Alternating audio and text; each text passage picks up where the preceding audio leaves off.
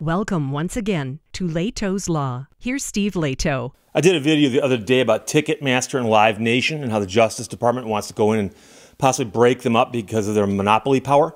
And Jason and a few other people sent me notes and said, hey, Steve, Ticketmaster's back in the news again.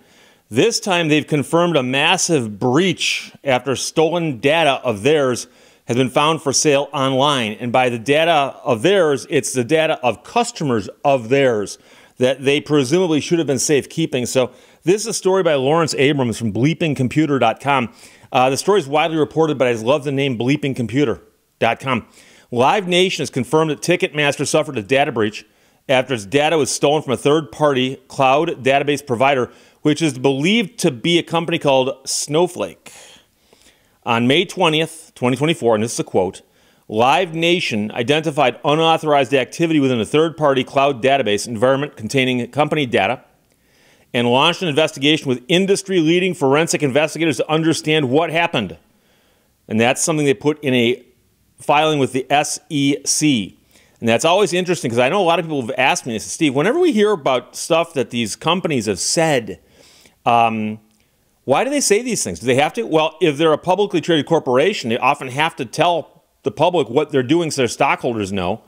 Not everything, but some things. On May 27th, 2024, a criminal threat actor offered what it alleged to be company user data for sale via the dark web. This is all, again, from the SEC filing.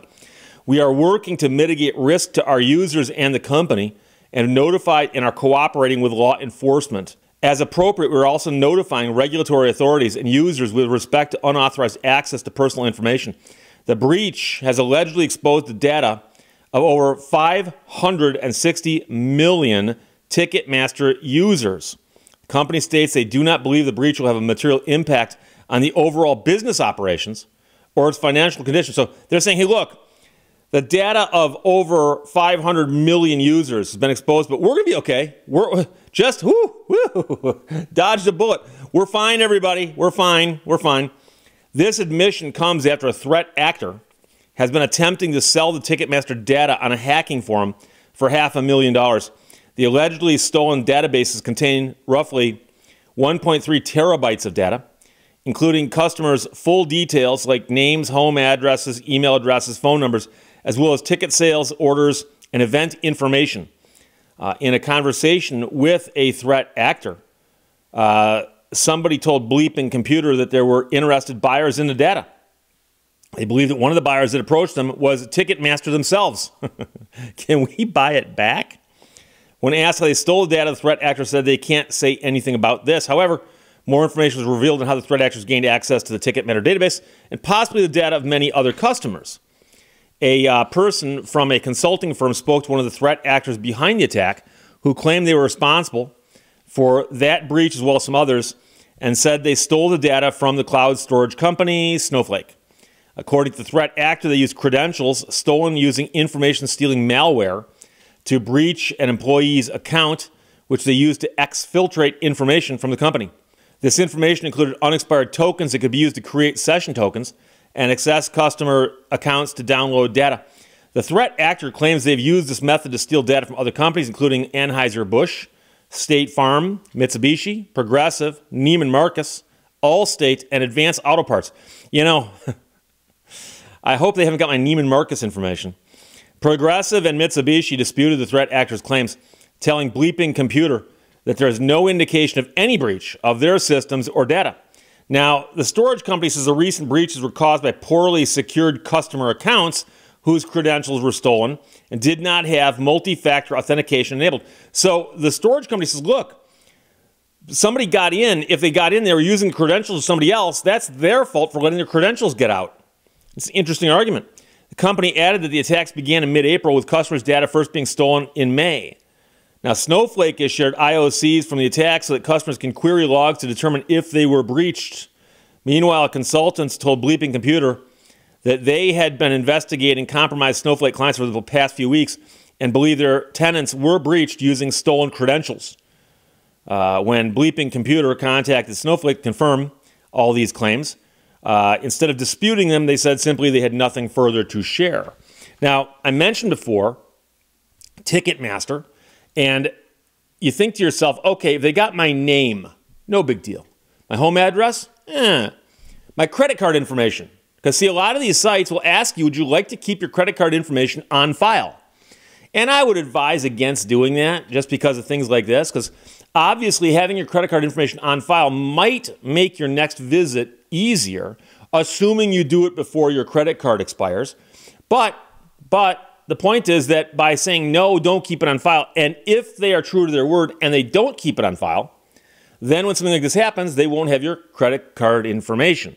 Now, it reminds me of a funny story, but years ago, a friend of mine was visiting the Upper Peninsula of Michigan and pulled into a little tiny roadside cabin along the shore of Lake Michigan. And Lake Michigan hits the Upper Peninsula way up there towards the top. And he stayed there and he used a credit card. And it was an old-fashioned place with a ka-chunk thing, you know, that you do, the credit card imprinter. And he said the next year he's driving by, he goes, I'm going to stop there. And he stops there and he pulls out a credit card and the woman goes, you want to use your credit card on file? And he goes, what do you mean on file? And this is a long time ago. And she goes, what's your name? And he tells her, and she flips through one of those little recipe boxes and pulls out a little 3x5 card, and she reads his credit card back to him. And he goes, why do you have that? And she goes, oh, it's easier if I keep this information for you. And he goes, why? I've got the card right here. And she goes, but see, you didn't have to pull your card out. You just wasted all that energy of yours pulling the card out. And he called me and he's like, is that legal? Like, what the, huh? And it is remarkable how flippant some people are with other people's credit card information. However, when we're talking about 560 million users, that's a lot of people. I suspect those people are not all in the U.S. I suspect. We could do some higher math on this, but I don't think we need to. So again, another problem with Ticketmaster. And this, of course, is another problem with, and again, if you just think of all the follow-on problems that you have from being a monopoly, viewed from the viewpoint of the consumer. And that is that if there were a bunch of smaller actors here in the same field, and one of them got hacked, it wouldn't involve 560 million users. And so I understand it's a minor point, but it's just another thing that's happened. So there you go. If you bought tickets through Ticketmaster lately, you might have some issues. Question is, this has happened before. It'll continue happening. And you always got to wonder, what kind of operation these people are running. If they actually said that, oh, the people who've got access to this data from the company could use dual-factor authentication, but they don't. And I mean, I know regular people who have two-factor authentication on everything. Everything. So it's the way you got to go. Bleepingcomputer.com reported that. And, of course, Jason sent it to me along with a couple other people. And Lawrence Abrams wrote that Ticketmaster confirms massive breach after stolen data for sale online. And at the top I mentioned I'd done a story on this recently. And I have to mention this. I got one of the strangest emails the other day because I said in a video, I did a video on this not so long ago. And that video went up the next day after the video I was referencing. I got an email from a guy who goes, Steve, you are now suffering from dementia. Because the video that you said happened the other day was actually the day before. You could have said yesterday. And the fact that you don't remember that yesterday is the other day indicates that you've got dementia. Now, what's weird to me is that I would have thought that'd be painfully obvious, but I guess some people don't know this. These videos aren't live. So when I do a video today and you watch it, let's suppose that you saw this video on a Sunday. It's a possibility. So you saw this video on a Sunday. You're not watching it in real time. It was shot before you saw it. And I'll shoot a video that'll go up Monday. I might shoot that video Sunday. I routinely shoot videos a day in advance just to give myself some buffer in case something goes wrong. However, I don't put the videos up in the order in which they're shot. Almost never. Like once or twice a week, I'm moving videos around and stuff because I decide I'd rather put that video up now than tomorrow, whatever. And so if I had said I did the video yesterday about this, a week from now, I'm going to get a note from somebody who goes, Steve, I can't find the video you say you did yesterday.